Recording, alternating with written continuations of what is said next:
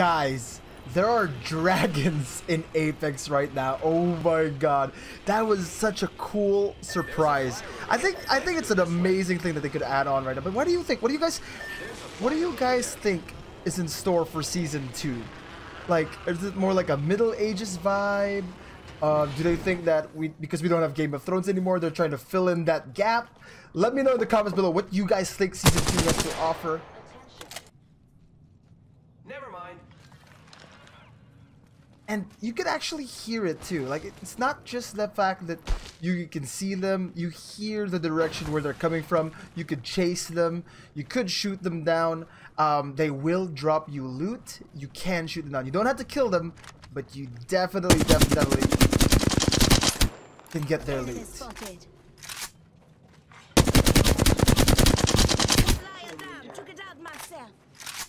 Yeah, I had to. I saw him drop the thing, but I wanted it. What do you guys think?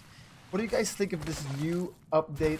Let me know in the comments below. We're gonna try to follow this. We're gonna try to get some lore out here. So if you haven't already, please like and subscribe.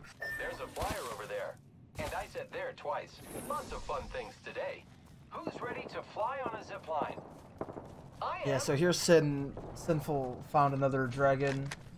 So they were kind of close proximity too. So I don't know what the RNG is for the dragons, but he didn't even kill him. Like he had too much mercy. But guys, do let me know what you guys think. We're gonna try to post as many updates regarding a new season of Apex as soon as possible. See you around.